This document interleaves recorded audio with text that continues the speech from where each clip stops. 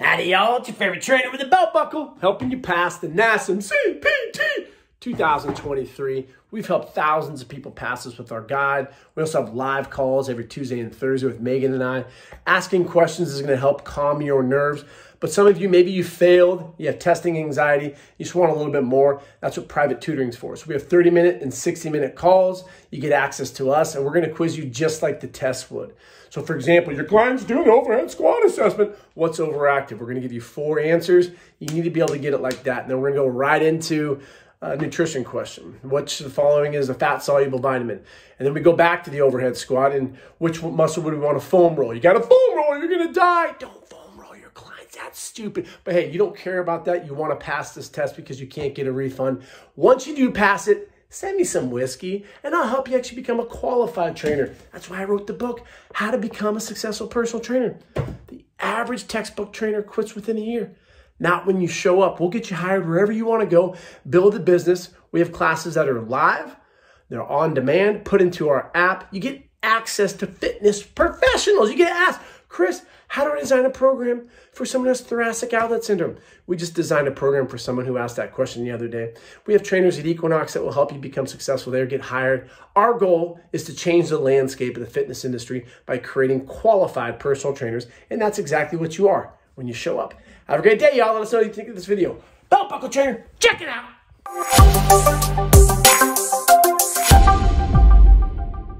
The glutes are always going to be underactive. The VMO will always be underactive. I'll show you where these are. So when we take a look at the most important thing to really memorize from the guide, I would say is just this chart right here. And so knowing where these are in the body. And so they don't correspond right to left. They are, just think of it as the left side is what's called overactive. And what we do to overactive muscles, they're also shortened. And so what that means is we need a foam roll. We're always got a foam roll. You know how long we foam roll for? Why we foam roll? How long? How long we foam roll for? I couldn't tell you, man, honestly. Yep, 20 to 40 seconds. Yeah, so 20 to 40 seconds. Yep, those are questions you'll definitely see. You need to know that we always foam roll for 20 to 40 seconds. Now, if you're in the beginning of the OPT model, which is stabilization, we will then do a static stretch next for the same amount of time, 20 to 40 seconds. So the muscles on the left, you know where the gastrocnemius is? Yeah, we're getting some lag, aren't we? Oh. We go. Can you hear me? Yeah, I saw you pause for a second, but are you good now? Yeah, I'm good now. Okay. But so do you know where the gastrocnemius is? Yeah, I know where that's at on the study guide. I have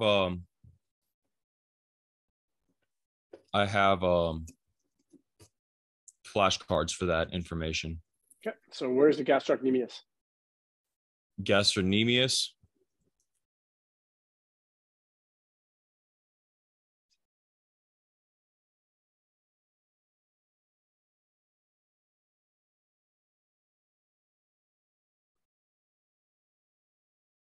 I don't know if it's your. Huh? You good now? I'm losing you. Yeah, I'm good. Did you hear me? Yeah. You paused for a second there. All right. So do you know where the gastrocnemius is? It's across from the anterior tibialis, I'm guessing. Is that? Nope. So don't. No? So don't. Okay. Don't pair so them I up don't like know. That. Yeah. So don't pair them up like that. So just look at the left side. Yeah. That's it. So all right. let's go and take a look at some anatomy. So the main muscles that we need to know.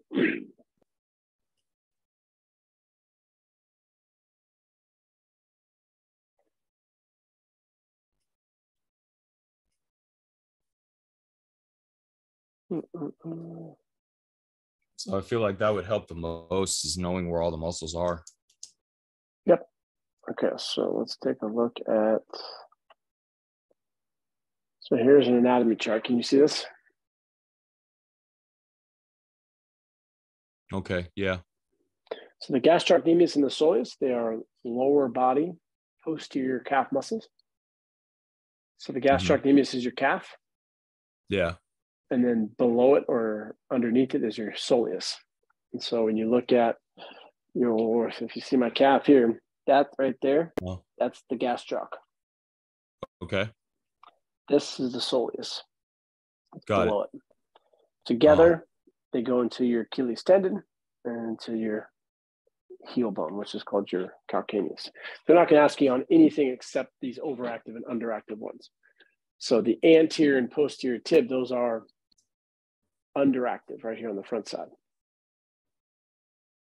Those are tibialis, right? Yep, anterior tibialis. These are underactive. Okay.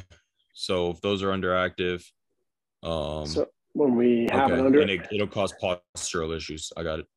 Yep. So when you have an underactive muscle, we want to strengthen them with a 4-2-1-1 tempo. Okay, 1-1 tempo. If you want to strengthen an underactive muscle. Yep. And then what are you foam rolling, the overactive or the underactive muscle for 20 to 40 seconds? Overactive. You foam roll the overactive muscle, and then you strengthen the underactive muscle. Yep. So these two right here, I'm going to foam roll for 20 to 40 seconds. And then the anterior tib, posterior tib, I'm going to strengthen at a 4-2-1-1 tempo. Strengthen at a 4-2-1-1 tempo. Yep. So what you'll see is your client has knee valgus. Which of the following are overactive? And then gastroc would be one, your anterior tib, your VMO, and then your glutes. Those would be the choices that you have. And they'll spell out the word. Should I write this down? No, you don't need to. I'll send this video to you so you can have access to it. Gastroc. All right, so then when we look at this chart here,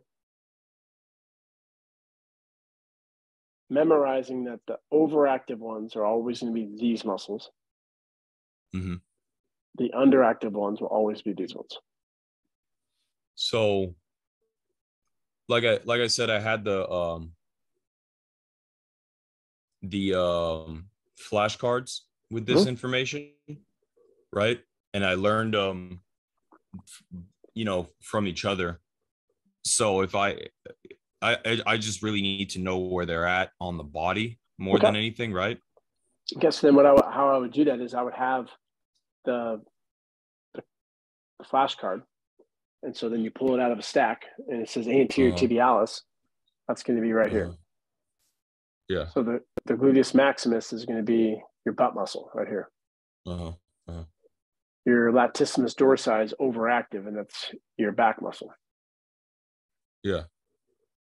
Your pectoralis major is your chest muscle. That's overactive. Yeah. Your upper trapezius is overactive. Your middle and lower trapezius right here, underactive. Below the traps, you have the rhomboid, major and minor. Those are underactive. Okay, so the rhomboid is below the major traps? Yep. Rhomboid, major and minor underneath the middle and lower trapezius.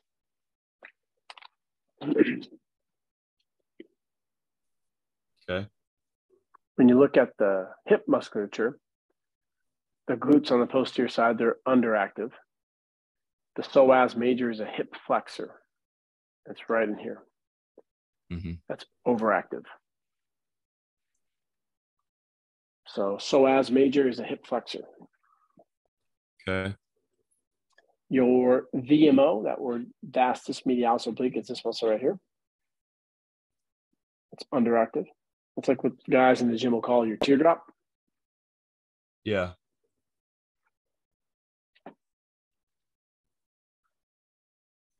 Okay. Your adductor muscles are your thigh muscles. Your adductors are the inside of the thighs? Yep. And that's adducting, and then abductor is on the outside of the thigh? Yep, and they bring you out. So adduct is on the inside of the thigh. Yep, so think of like adding to the midline. Got it.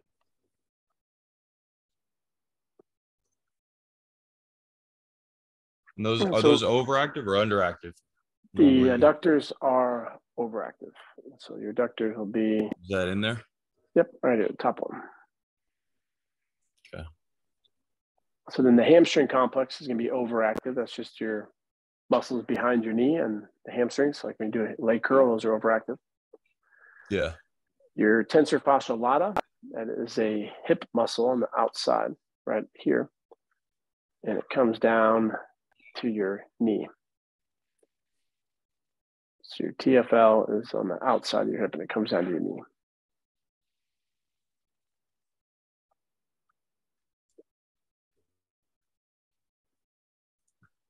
And so the five that we really need to know are overactive. The gastrocnemius, that's the calf muscle. The adductors, that's the thigh muscle. Your psoas major, which is your hip flexor. Your latissimus dorsi. And then your upper trapezius. Those are the main overactive ones.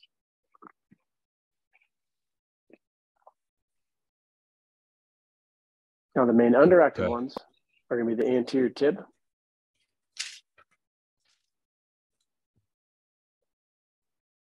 your vastus medialis oblique, so your VMO,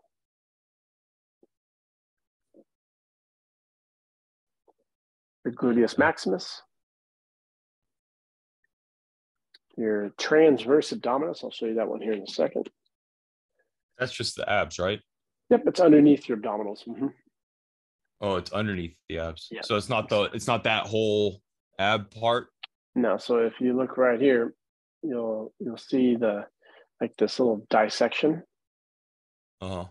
So you see how there's external oblique, internal oblique, and then there's the transverse abdominis is really deep, the deep muscle. Got it.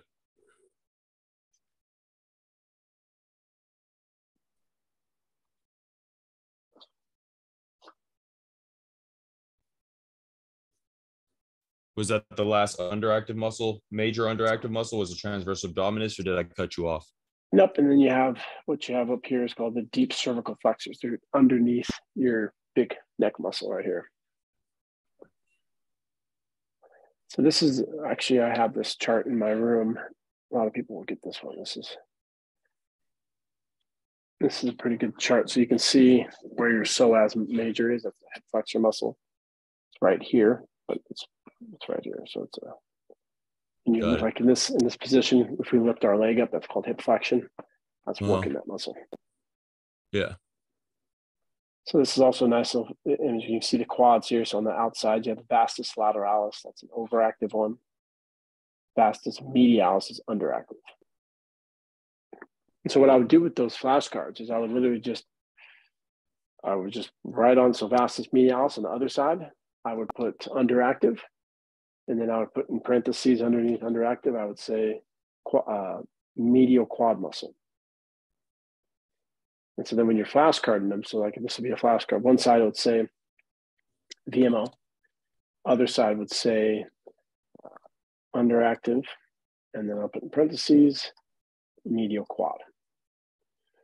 So medial means on the inside. It's my most recent blog that I did, just posted it today. This will have everything on the OPT model. All right, so this is going to give you an example of the exercises from the textbook. And then it's going to tell you what you need to know within that phase. So the first one, phase one, called stabilization, this is what you need to memorize right here. So 12 to 20 reps, 1 to 3 sets, 4-2-1-1, intensity 50 to 70. And so I would flashcard those. I would have a card that says stabilization, and on the other side, I would have everything on this line. And then you get to work 5 minutes early, go through those flashcards. If you have a break, go through the flashcards and just really hammer down they're called the acute variables. And you'll see a lot on this stuff. And how you're going to see it is the exam is going to say your client is performing a stability ball squat. What is the tempo for that exercise? And you'll see 2-0-2-0. You'll see 4-2-1-1, and you'll see 2 other random ones. Just got to remember that it's always 4-2-1-1. Stabilization. Yep. And the next question, they'll ask you something about an overactive, underactive muscle. So your client's performing a squat and their feet turn out. Which of the following muscles is overactive? So there we're looking for the gastroc or the soleus. Those two are overactive calf muscles. Mm-hmm. And then you're going to get another question right after that. It's going to go into your client is a beginner. Which of the following would be an appropriate core exercise for them? So that's why we need to know the names of those exercises. So prone iso ab is just a plank. Ball cobra. What part of the study is this? Your study guide? This is a blog that I just put out. This is Oh, all that's in the blog you just did. Yeah, so this is all in the study guide though. Mm-hmm. And so all of this, I would when it comes to the study guide, I'll pull that up in heart anatomy, which they could definitely ask you some questions on. So your upper chambers are called your atriums. Yep. You know the names of the bottom ones? Ventricles. Good. And then what is the pacemaker of the heart? The I know it's in the right atrium. I don't know what it's called though. It's called your SA node. SA node. SA node. Yep. Some good vocab words to know are your GTO, which is your Golgi tendon organ. Yep. And so when you foam roll, you are holding on a sensitive area, which is applying. So think of the T for tension. So you apply tension to that area, and then via what's called autogenic inhibition, you are relaxing that same muscle. So if you recall from earlier, there's a lower body muscle that is overactive, and it's your gastrocnemius. So what I would do, I would foam roll the gastroc, which is your posterior calf muscle, for 30 seconds. And by that's doing the underactive muscle, or that's the overactive muscle? That's the overactive muscle. Okay. Overactive. And so then what you're going to do is you hold that for 30 seconds, and then via autogenic inhibition, that muscle is going to relax. So that's the whole premise behind foam rolling and stretching. Yeah. Now, so think of Golgi tendon as foam rolling, whereas your muscle spindle, think of that as stretching. So when you do keep your hands on the wall and you do a calf stretch, you hold that for 30 seconds, you are inhibiting the muscle spindles. And then you have some, you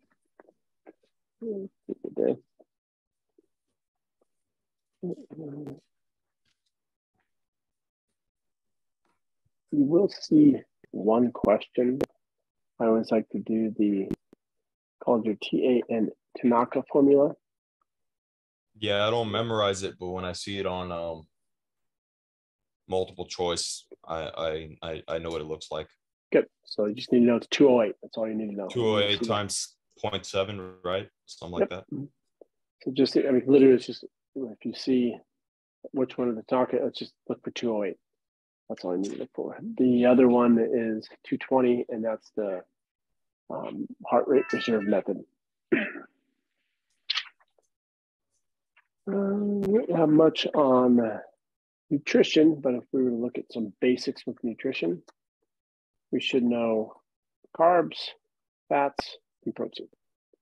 So the main things that we need to know are the percentages. So 45 to 65%.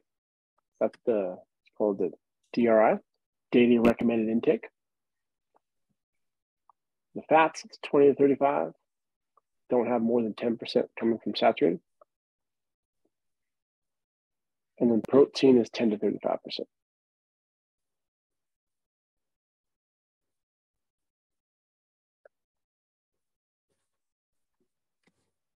Okay. And then we have calories per gram. So if I were to have 1 gram of carbohydrates, how many calories is that? 1 gram of carbohydrates is 4 calories, 5 calories. Good. 4. How about for fat? 9. Good. And then for protein? 4. Good. Alcohol is technically a macronutrient, because it brings out 7 calories.